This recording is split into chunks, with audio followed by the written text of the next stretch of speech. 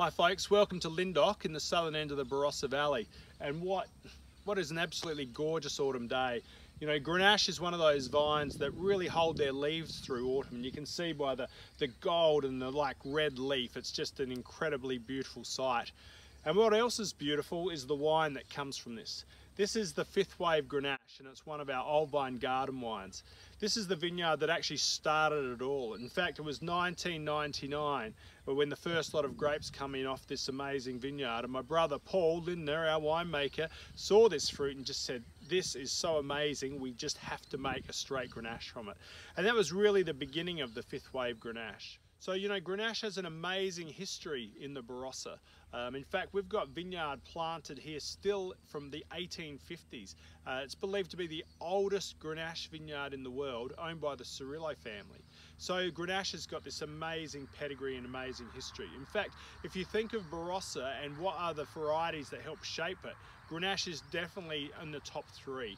So Grenache has been here from the beginning, and it played an integral part in our fortified wine industry, which is really what was the industry that really started the Barossa and helped the Barossa to navigate its way. As people started changing to dry red, Grenache took on a whole new meaning, and it started to become a great blender. So you see a lot of Grenache, Shiraz, Mataro blends. So Grenache has got a new place in the world today due to some of these younger generation guys looking at things like Pinot Noir and Gamay. They're the ones that have really led the way in actually not being afraid to let Grenache be Grenache, and has inspired this sort of change, I suppose, stylistically in this wine.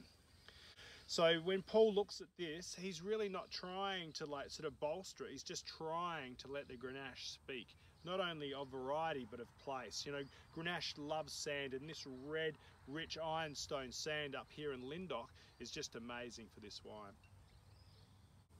So when I look at Grenache, you know, it's lifted fragrance, it's in cherries, and it's decadent. And then when you taste the wine,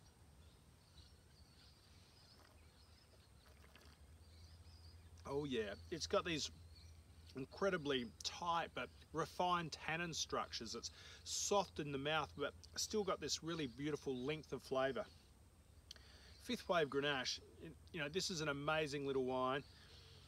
This isn't just a bottle of Grenache. You know, this is an ode to history and evolution. Cheers.